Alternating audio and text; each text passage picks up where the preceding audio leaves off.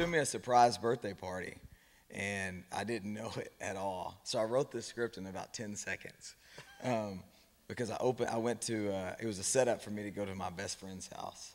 And so I opened the door to my best friend's house, or I knocked on the door, and my wife answered.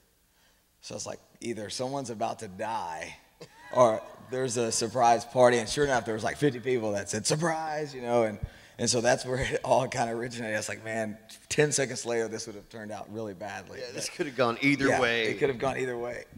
But yeah, so yeah, that's kind of how it originated. She and I kind of laughed about it later on. I was like, I'm going to make a short after that, you know, and yeah, so we did it. So that's where it kind of all came from. So you say you got a feature next. When are you going to start? When are you going to start shooting? Well, we're talking to. I wrote it with a guy named. His name's Graham Gordy. He's got a show on Sundance Channel right now called Rectify. Oh yeah. Yeah, and he did he just shot his pilot that he created for HBO and Cinemax called Quarry, that was directed by John Hillcoat, that did The Road and Lawless and all that. Right.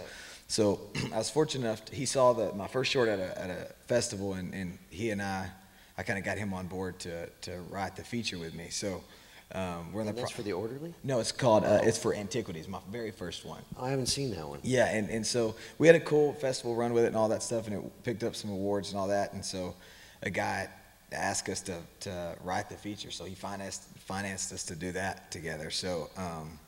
But we've got Matthew Gray Gubler attached. He's on Criminal Minds, and we've got Michaela Watkins, who used to be on Saturday Night Live, and like Rob Riggle and Mary Steenburgen and people like that. So wow.